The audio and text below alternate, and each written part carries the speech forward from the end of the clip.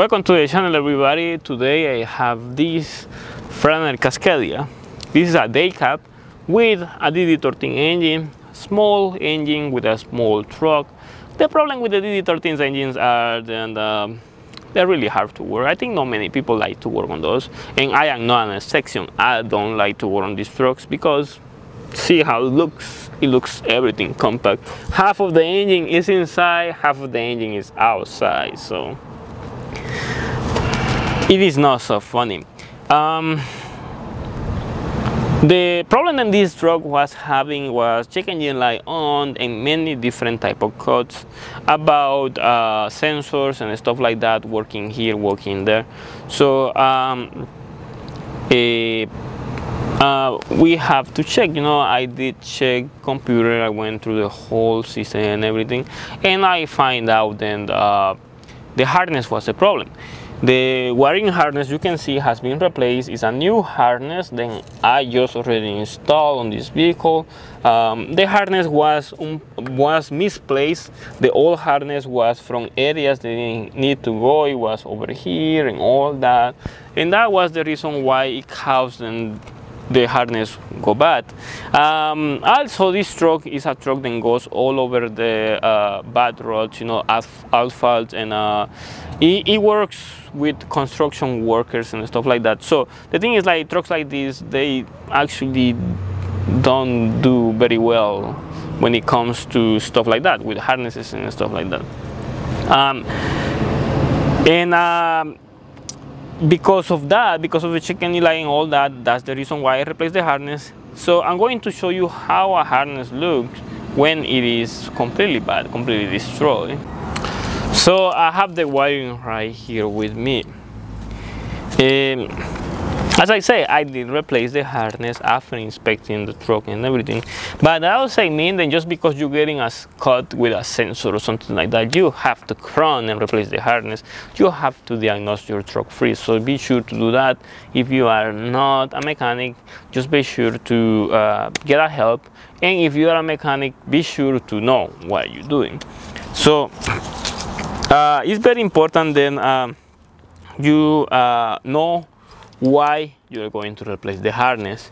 In this case, you can clearly see that the harness, it is not in a good shape. Harness, it is in a really bad shape, and that is the reason why it needed to be replaced, because the harness was not looking well, and yeah, I mean, like, it was obvious, and the cause of this problem was that. But in some cases, the harness can be in a good shape, and you can replace them, and that is not the cause of the problem. So that's the reason why.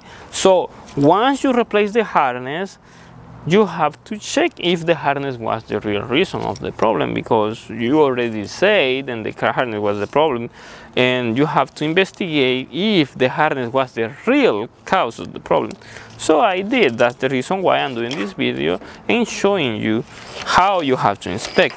Most of the time, the harness goes bad in this area. This is the plug, the main plug that connects to the computer, to the main brain of the engine. From here, this plug, it divides each line for each sensor depending on what signal needs. So everything goes around. See, the plug goes and it goes to all these plugs over here and there and there. So this is the main one. You have another plug on the side of the computer, a small one, but that is only for communications between the computer of the engine and the cab. And also you have another plug over here. Let's see, where is this plug? Right here, this one. This one is another plug for communications between the cab and the computer and other components like the computer of the emissions and stuff like that.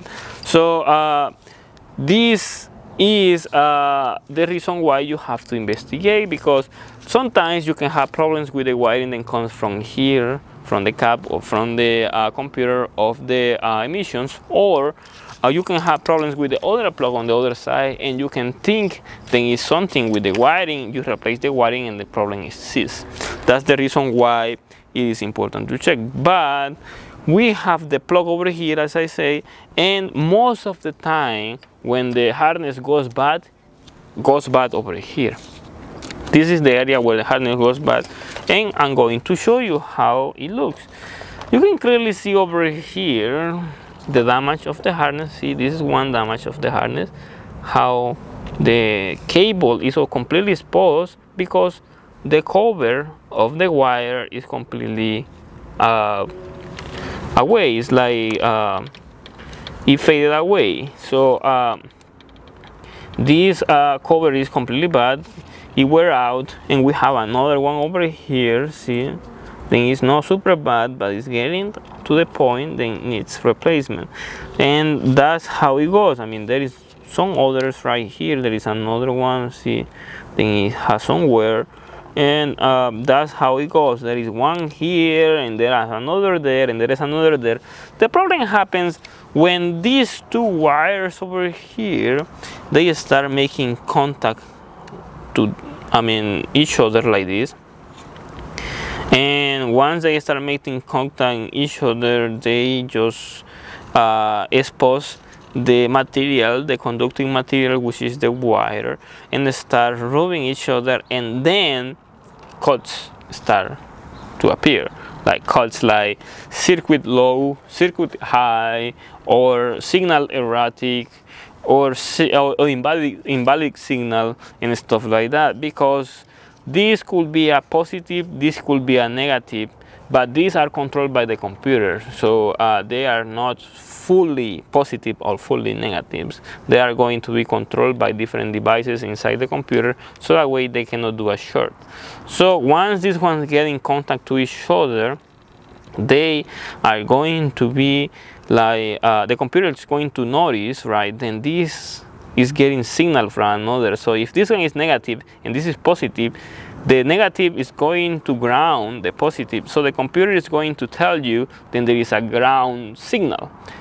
And when the ground signal happens, you're gonna have the code about the ground signal, and you're gonna have the code in the specific sensor then that belongs. So this could be for the EGR, this could be for the timing sensors, this could be for the coolant level sensor or stuff like that. So that is the reason why this is the cause of the problems. I mean, like, depending on what type of problem you have, that is depending on what wire is the one is gonna go bad. Not all the problems are the same, just remember that, because you can have a low voltage because one of these wires is rubbing to each other, or you can have a high voltage because the high source, which is the positive, is rubbing with a signal. Also, you can have a ground signal, which means then the signal can be rubbing with a ground, or the ground shorted to battery, which means then the battery is stronger than the ground and is rubbing against each other. So you now have many different types of problems with the wiring. So it is good to investigate why this happened. In this case, we can clearly see where the problem was. So that's the way you gotta do. As I say, it depends on what type of problem you have. That is what is going to give you the knowledge on what you have to check, because you can replace the harness and probably the harness is not the problem. Most of the time when it comes to sensor problems, like we can say like as I say, short signal, or the sensor is not working well or something like that, if you replace the sensor and it still doesn't do anything, if you replace the EGR valve and it's still doing the same thing, most of the time it is just going to be the wiring, specifically on DD15s, DD13s, DD16 engines, because it is very common to see this problem, because the harness is made of a very, it is not a cheap material, but it's a material that doesn't resist vibrations inside. So when these vibrations start happening here like this, the wiring start wearing inside, the cable, the cover start wearing, and then the material then conducts the energy start getting exposed to each other, and that causes the problem. That's the reason why I'm telling you then you have to just be sure, because this piece is not a cheap piece. This is like a $450 to replace, and plus the labor. The labor is super intensive to replace this harness. It is a lot of labor to replace, especially on a truck like this. Then it's a short nose. But if you have a regular cascadia, regular truck, it still is hard, but it's not as hard as like this one. And that's the reason why you have to actually like check with your computer and everything.